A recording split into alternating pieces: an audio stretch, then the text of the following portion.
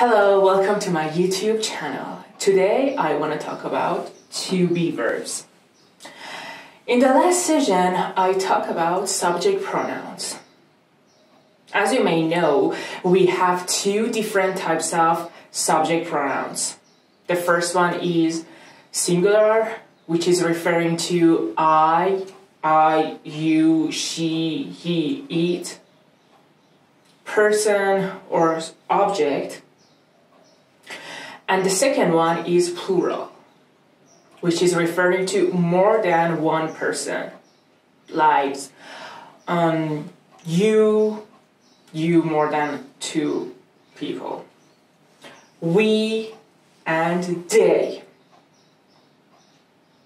And today I will show you how to use to-be verbs, what is to-be verbs, and how you can use them easily. Okay, the question is, what's the meaning of to-be verbs? To-be verb is the fundamental verb used to indicate the existence of an entity, person, object, or abstraction, or to relate an entity to its qualities or characteristics. In this session, we just learned about simple past and simple present. Of course, we have past perfect continuous, present perfect continuous, and continuous, simple continuous, and future.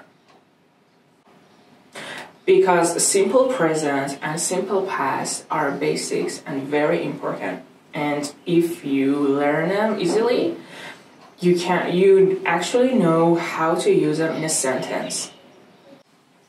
So, look at the table. This is a table.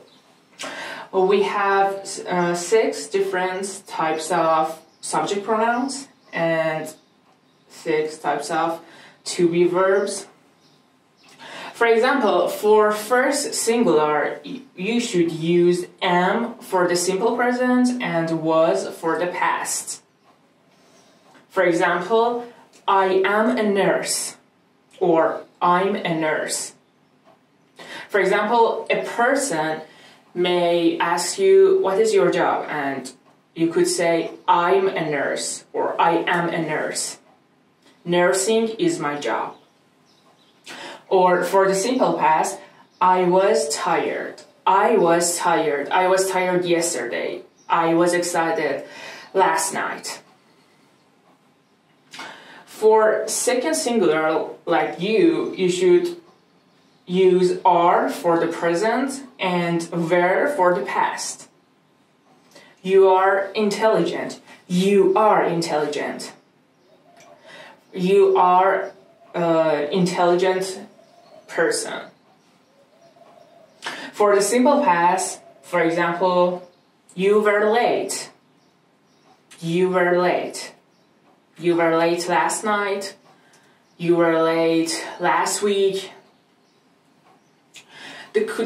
One of the most important questions is, what is the meaning of simple present and simple past?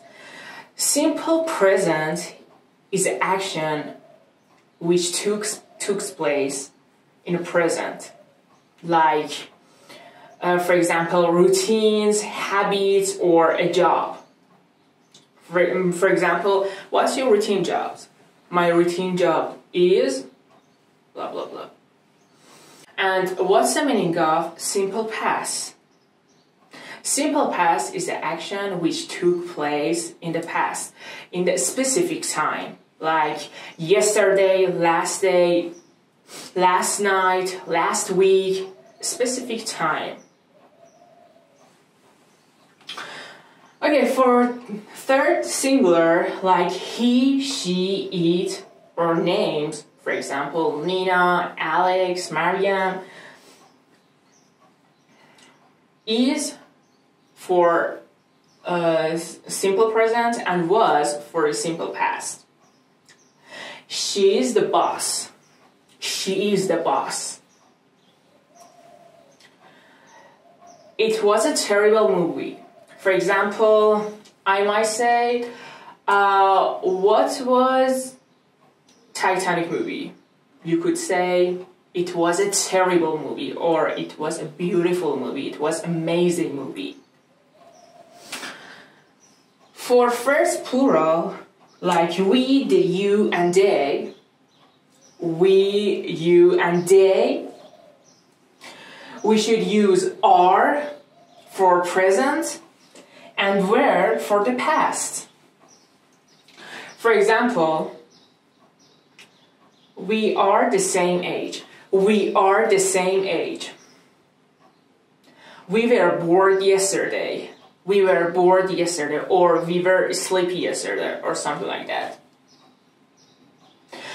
You are a student. You are a student. For example, what's your position? We are a student.